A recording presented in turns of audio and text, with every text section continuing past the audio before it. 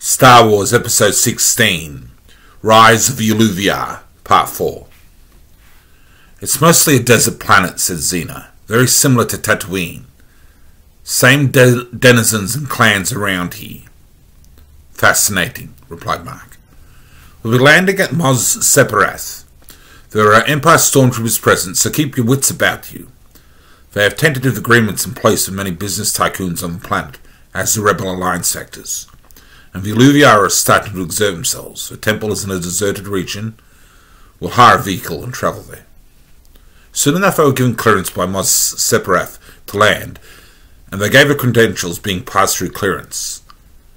2 stormtroopers stood in the spaceport and gave him a glare, but otherwise left him alone.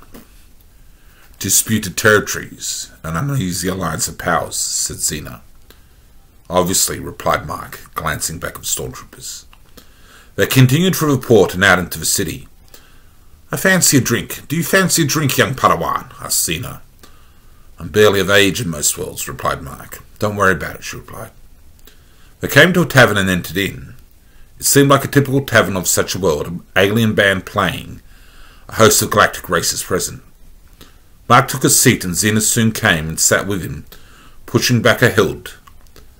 There was a gasp of a tavern just then, but the noise and chatter soon resumed. They know who you are, said Mark. Obviously, replied Xena, grinning.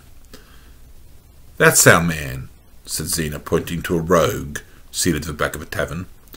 We're meeting someone? Queried Mark. The rogue in question was in discussions with an irate alien. Listen, tell the Hutt the deal will go through just fine. I'm the best smuggler on this side of the galaxy. The alien grumbled, but left. Always dealing with Hutt, said the man. Hand dealt with them. Said he should always have known better. But it's a solo thing, he tells me. What's a solo thing? asked Xena, approaching the table. The man looked at her. Well, hi, Jedi lady. You look quite the catch. They're letting women into Jedi these days. Times have changed. A lot has changed, Crash, Solo. A lot has changed. So it would seem, replied Crash. Do you do that on purpose? asked Xena, sitting down at a table with Mark also sitting. Do what? asked Crash. Hands mannerisms.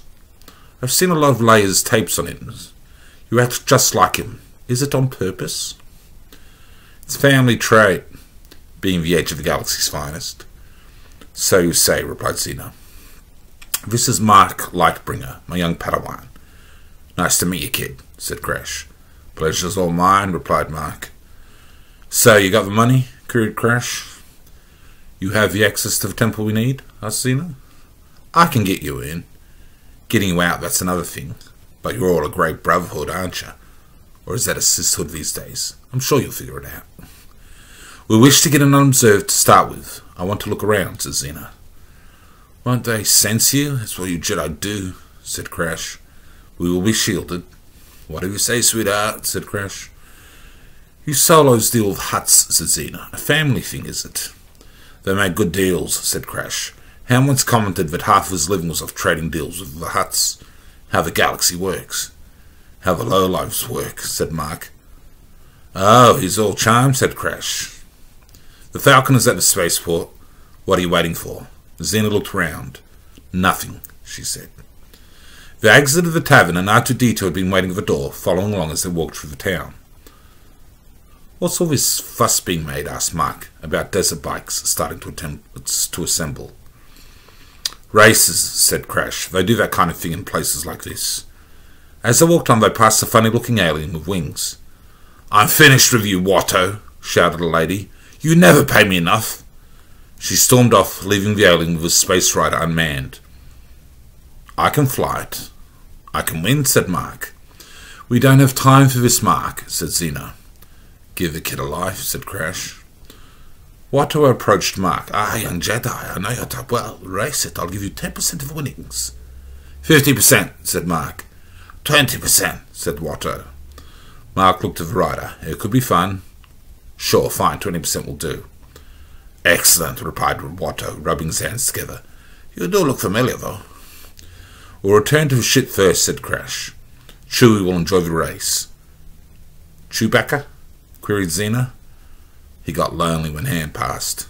Came our way and we soon started running missions with the Millennium Falcon. The gold droid hanging around too. He's a lot of fun. C-3PO? Queried Xena. Something like that, replied Crash. R2-D2 whistled a few noises. Come on, kid, we'll be back shortly. Business to take care of. Mark looked at the rider. This could be fun.